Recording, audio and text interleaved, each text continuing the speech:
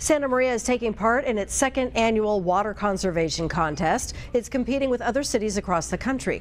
News Channel reporter Dave Alley explains how it works and how you can take part.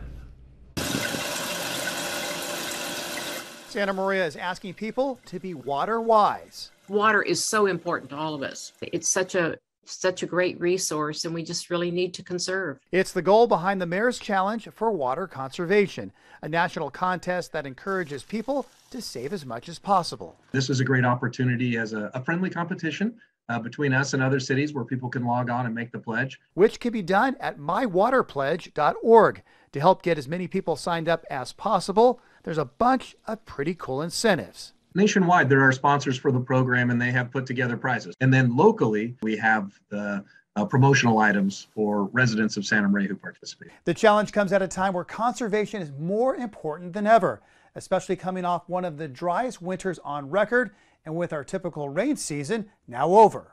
As we work our way through the drought, little changes that we make throughout each day-to-day operation can help conserve water overall for the city. We're fully much aware of the drought conditions that we've gone through. Even though we sit on a very large aquifer, we need to save water. Preserving a valuable natural resource no one can live without. Let's see if we can do it. Let's see if we can challenge other cities and be a city that can really save more water and than any other city, especially here on the Central Coast. In Santa Maria, I'm News Channel reporter Dave Alley.